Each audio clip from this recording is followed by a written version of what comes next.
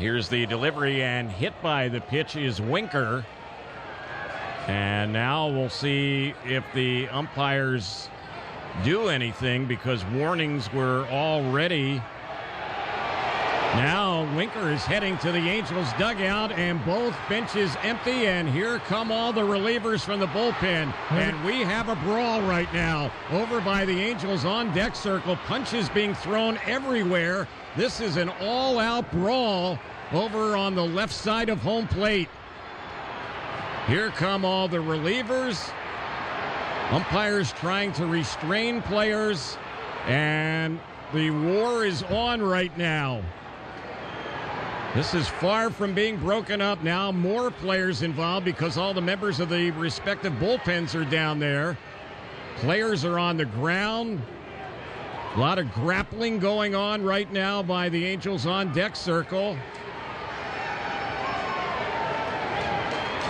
Winker, after he got hit, you could tell he was unhappy, and then he started to move towards the Angels dugout.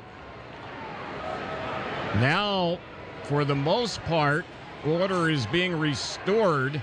There's still a little pushing and shoving.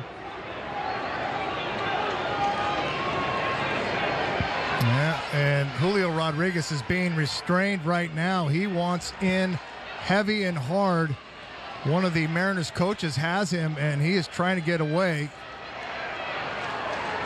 And there's still some shoving and pushing going on. And it's continuing a little bit more towards the third base side, and this is far from being over.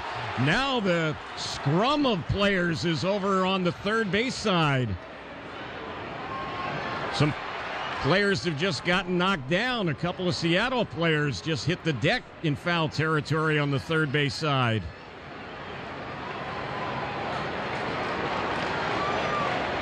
It's still going. Yeah. Well, you only have 4 umpires to kind of control this right now. And they are certainly outnumbered with 52 players and coaches on each side. Winker just looked to the crowd, and he is flashing a finger to the Angels crowd on the first base side. That is absolutely classless.